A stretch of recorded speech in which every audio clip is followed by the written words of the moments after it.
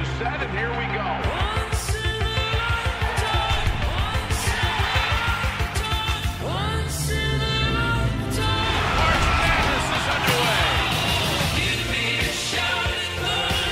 Up the shot.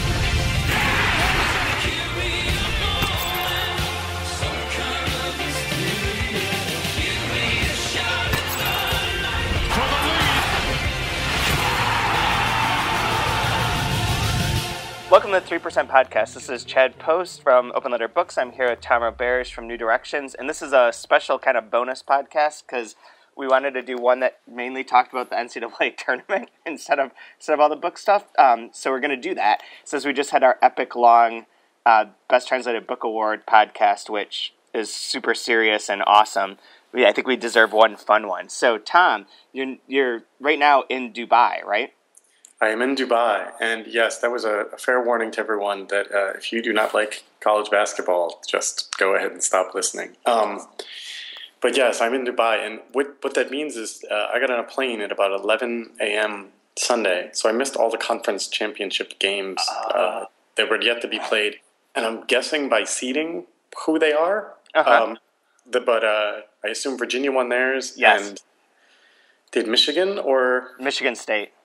Michigan State won. Okay. Michigan State crushed them. Really? Yeah. Michigan State looked better than... Yeah, this is my question for you. Like, who got screwed more, Louisville or Michigan State? It's a good question. I guess Michigan State's the number 2 favorite to win the tournament. Yeah, this is bizarre. Okay. That's a little confusing now that I look at it. Anyway, we'll get into this. I don't know how you want to do this, by region or... Sure. Oh, and can we put a plug in here for listeners who may be interested in joining our Books and Baskets? I don't know if it'll go up in time, but... I know. We'll make it try. So, yeah, there's I'll post it on the post with this. But, yeah, we have a pool, the Books and Baskets pool, which you could search for on Yahoo and use the password whiskey, or you could just click on the link that's below this podcast. All right. But maybe you could tweet it out today after we finish recording this and say anything. So, yes, any and all. And it is $10 to enter? Exactly, yeah. And last year, a 5-year-old came in second place. Who beat both of us. Yes. And Jason from Boswell Books won it all. Oh, I didn't realize that. Yep. Oh. Yeah, he had some crazy name, so none of us knew who it was until the very end. Right. Okay. Anyway, so let's start. Yeah. You go. You know a little bit more about this at this point. I filled out a bracket, but I filled out my bracket just based on looking and doing the thing that you always do, where you think about it for like a day, and then the next day just put in whatever and whatever the gut feelings are. So I guess Florida's the big number one. So we could start with them. Do you think they're going to win it all? I will say, just looking at the bracket, I don't think they're going to win it all. I watched them play over the weekend. I didn't see. I don't know who they beat in the SEC championship game. Kentucky by 1 point. Kentucky by 1 point. Okay. They don't have the easiest bracket. Who do they lose to though in this bracket? Kansas. But Kansas is missing their main player. They wouldn't play Kansas until they got him back. I wasn't sure. I was going to ask you if you knew that, because I thought they said they're just going to keep evaluating, but Final Four would be like the probable. You don't think they could get him back for the? I hope so. Weekend before. I mean, that would be a month out. I don't know. Mind you, I haven't seen any news, so I don't know. Yeah. But if he's back, and even if not, I mean, Kansas has been playing well without him. It doesn't. Yeah, although Kansas did lose to Iowa State in their tournament. Yeah, whatever. But that doesn't really matter. Yeah. That's who. Did they make the tournament? Is Iowa State? Iowa State is a number 3 seed. They're in the East. Okay, that seems a little generous. I don't know. Iowa State's really good. Okay. Iowa State only lost 7 games all year, and they had to go through the Big 12 with all of those teams that are pretty loaded. Yeah. I don't know. I don't think Florida has the easiest bracket. Yeah. Presuming they play... Okay, if they don't have to play Kansas, otherwise it's pretty easy. I mean, Look, I'm an Ohio State person and a Big East, where Syracuse used to be in the Big East. I will say straight up, I don't think either one of those teams is very good. No. And who else? New Mexico? No. VCU and UCLA, I don't know. VCU I don't buy either one of those. Yeah, I don't buy either one of those this year. I love VCU, but and I love their tactic and their technique of their chaos and all that kind of stuff, but I just don't buy into them, and I don't buy any of these Pac-12 teams. No, it's a down year for that conference. And they have 6 teams in here, and half Yeah. of them I think I've never seen play, and the other half I feel lost to SF Austin at some point in time. Yeah, I mean they're top heavy, and then after the first top 3-4 teams, they really fall off. So who are you going to pick between Ohio State and Syracuse if they play? I'm taking Ohio State. I've watched Syracuse fall apart over the last 6 weeks, and it's been really ugly and Yep. really sad to say. No, I think it comes down to the tournament. I mean, this is just a vague one of those generalizations you can see on ESPN 24 hours a day. But good guard play gets you somewhere in tournament, and I think Kraft gets it done. Syracuse, for all the talent, they're not the most intelligent. Nope. No, they also don't have a scorer. They remind me of those mid-2000 Duke teams that would be really good, that people would think are really, really good, but they never had one guy who could take over and score 10 points in a row when you needed someone to make baskets. And Syracuse feels like that team, where they get down by 6 and they're just well, that's over. And they went 6 games without scoring over 60 points or Yeah, something. exactly. I mean, I don't know. They might have trouble. But then again, they've got Boeheim, so Who knows? yeah. Okay, All right. what about going east? We got Virginia as the number 1 seed. This is the bracket that's kind of, this and the Midwest are totally fucked up to me, but the East is kind of fucked up because you got Virginia's number 1, which seems fine. They won the ACC. I don't think they're that spectacular. But you've got Villanova as a number 2, which is, I think, surprised you that they had only lost 3 games and were ranked number 3 in the country at one point in time. You got Iowa State as number 3, which they're sort of a mystery. I've watched them a couple times just because they were on in Wisconsin. The Will Vanderheiden really likes the Big 12 and Kansas, so I'd end up watching games that he was watching and texting him, and they're pretty solid. But Michigan State as a number 4 seems really surprisingly low. They were spectacularly good at the end of the season when they got all their players back. Yeah. And North Carolina with a 6 seems really unfair. I mean, you never know who's going to show up, man. North Carolina can be awful, or they could be really, really good. Yeah, I don't know. It's one of these. It's the bracket that I think any of the top 6 teams could come out of there. Yeah, I think one between Virginia and North Carolina could come out of there. Really.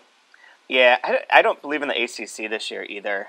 Unfortunately, I'm a huge ACC fan. I guess Syracuse counts as the ACC now too, but even that, I'm a huge ACC fan, but I don't think that they have anyone that's tournament champion ready right now.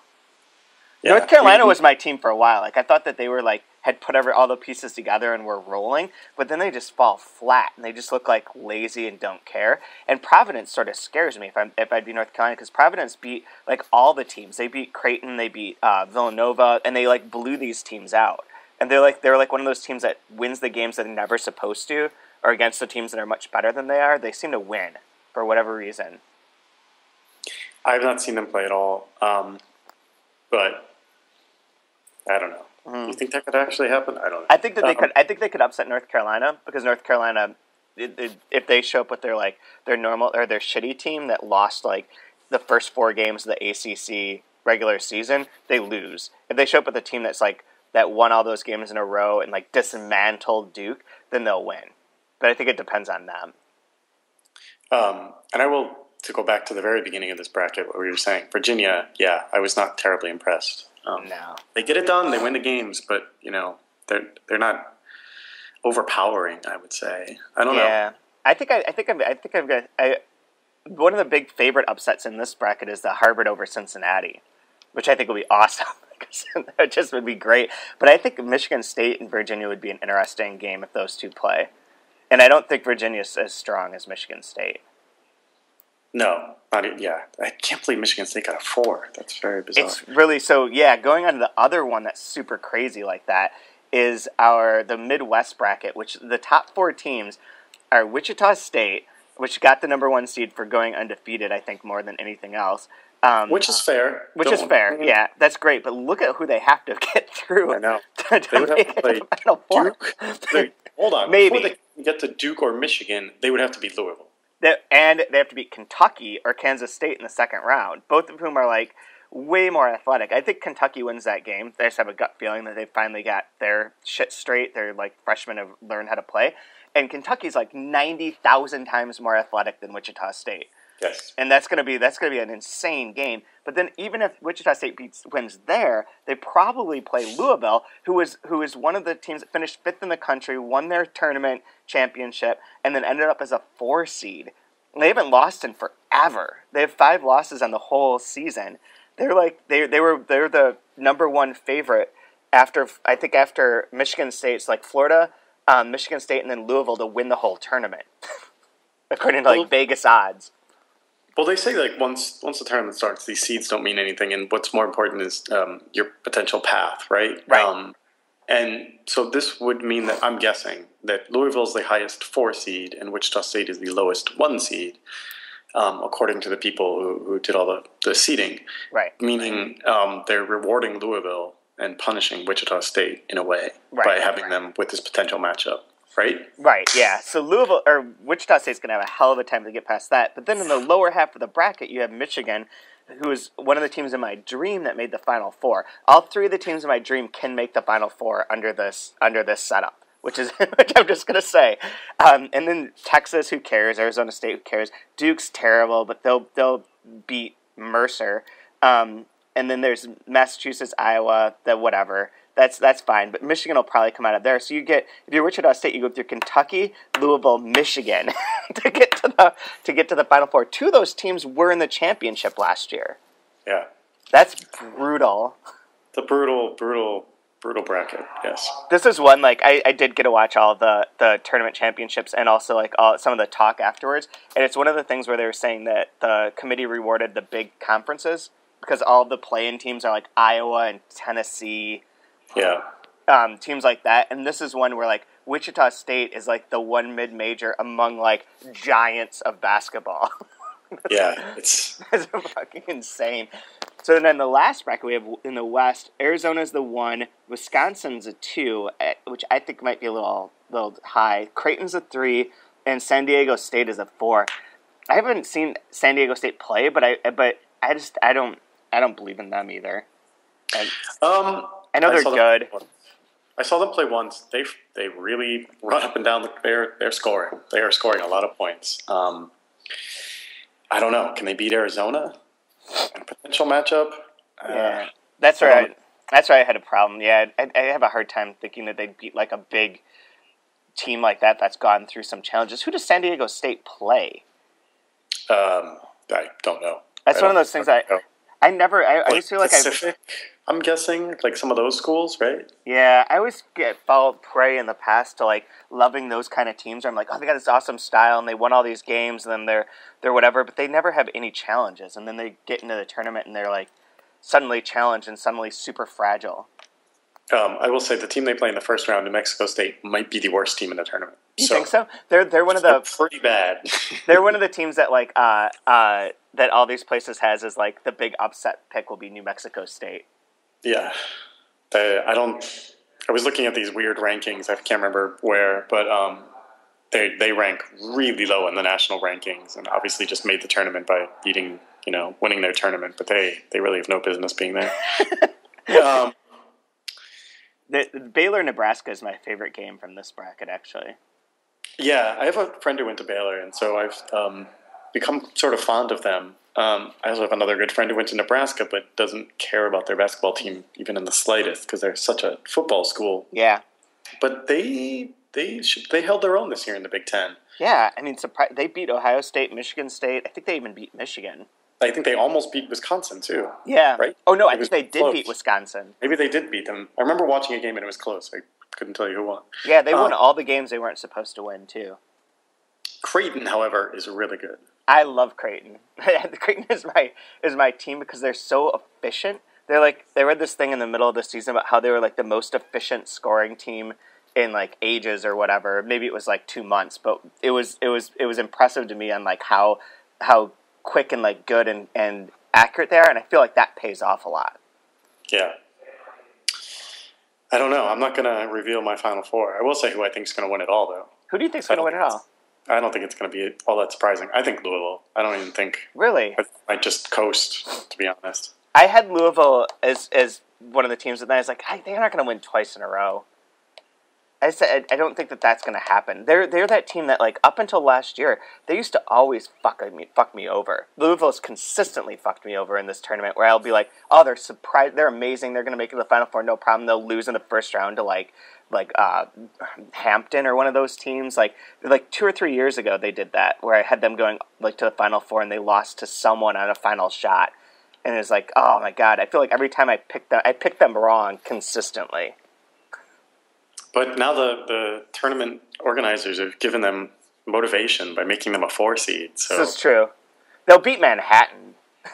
I think they will. I watched Manhattan. Oh my god, they are awful.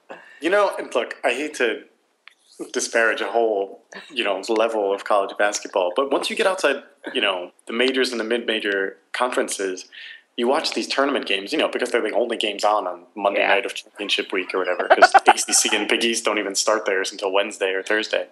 So you end up watching these games, and you're just like, wow, these are a bunch of guys who are all like 3 inches too short to play their position, and just, they just aren't quick, and it's like, high school basketball, which is nothing.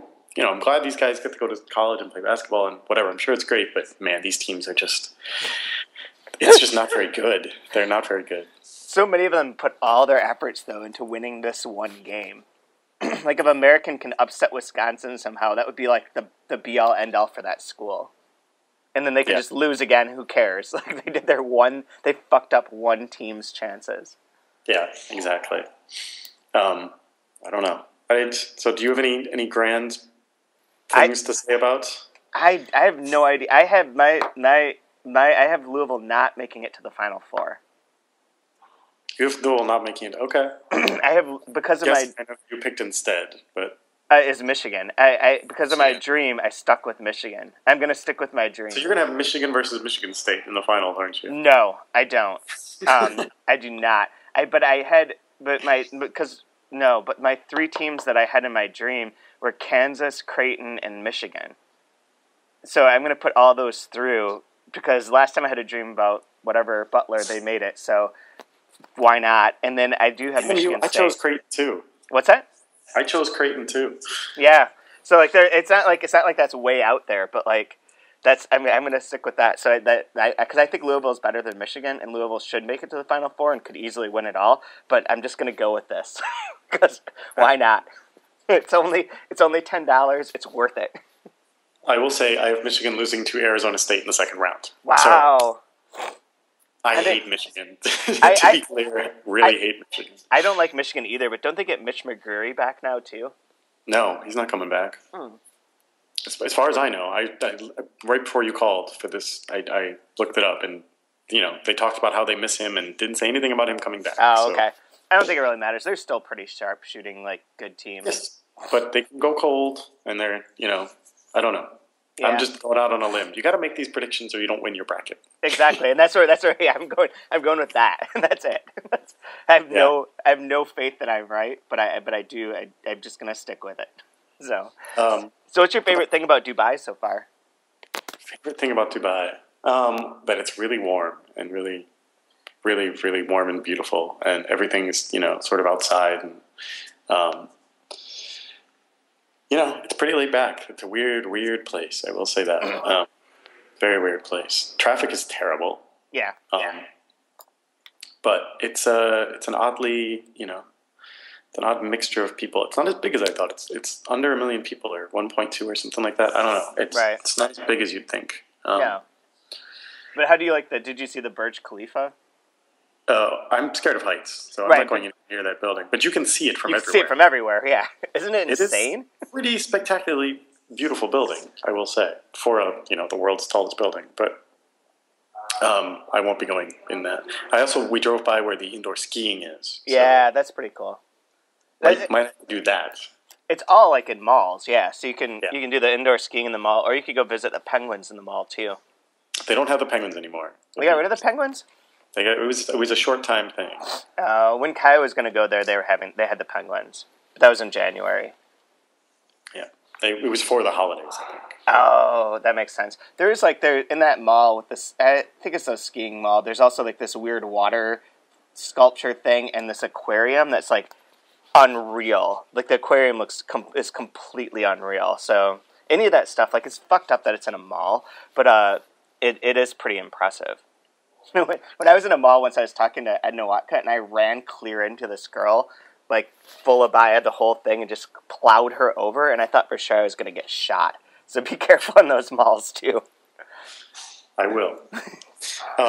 Yeah, I spend a lot of time just trying to figure out who everyone here is, what they do, how they fit in, because it's one of those places. You're just like, how did you end up here? Like, the other thing that this is my secret to the UAE. It's not really much of a secret, but always befriend the Indian and Pakistani and like non-Emirati people, because they are always against the man because they just get fucked over in that economy, and they will help you out with anything.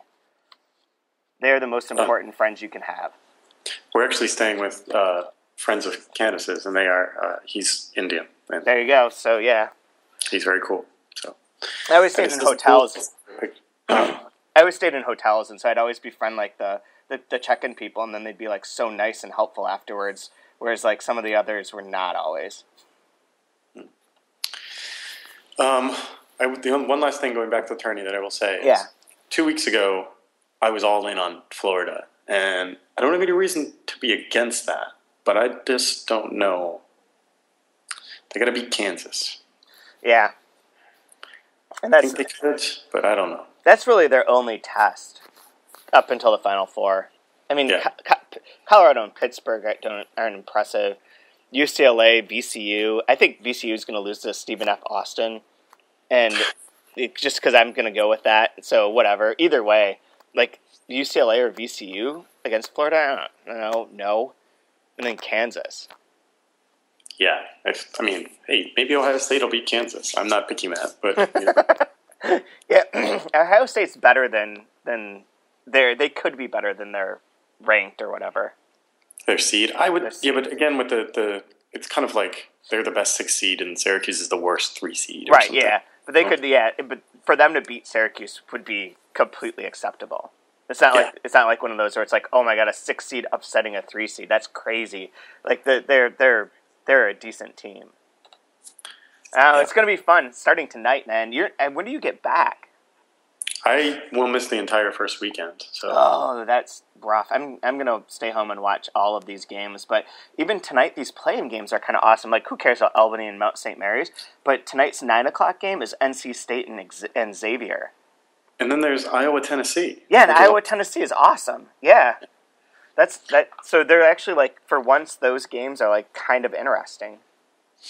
So the time difference here is 8 hours. Right. And so I would not be able to see anything until 8 p.m. So, I mean, there's a chance. I mean, Raj, who we're staying with, is a big sports fan and told me, there definitely will be bars playing all of these games, but whether or not we'll be free is another thing. Because all the art stuff. But I hope to catch some here and there.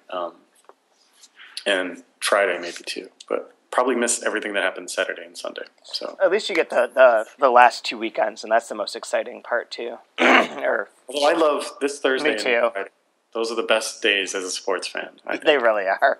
I'm sorry, I was trying to make that sound better, and I'm lying to you. Like, you're missing the best part by far. I love the Saturday and Sunday games because, like, the Thursday and Friday are just intense because there's so many, and there's that 1 or 2 upsets that like no one sees coming. But then those Saturday games are like legit games. There aren't any of the Wichita State versus Texas Southern or Weber State against Arizona. That's gone. It's like in Arizona playing Gonzaga. That's suddenly like legitimate game. So yeah, this is gonna be fucking awesome. Good deal. Yes. All right. I'm still fucking with my bracket over here.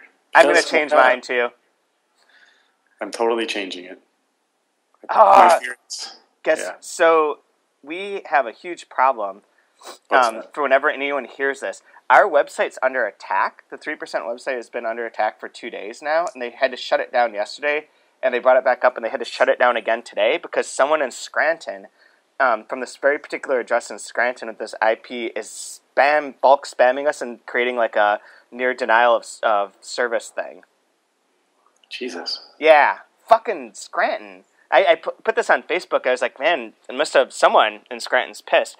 And people came up with like 9 different groups of people who I might have offended that would definitely attack our website. So which is not a good thing. Like, to be honest. It's like when number 6 on the list is Jonathan Franzen's fan base, like, that's pretty low. Like, I would think that Jay Franz would be up there, but no, there's people I pissed off way more than that. So, people from Florida? Florida. Well, mostly it was like Russians because of all the Ukrainian stuff that we've been putting online. They're probably shutting it down. And then it's like Syracuse fans. Oh, boy. Anyways, okay. Well, I'm going to try and fix this so we can actually get these online. But all right. Enjoy Dubai. Thank you. And I hope to be well in the lead after the first weekend. Sounds good. All right. Talk to you later. Take care. Bye.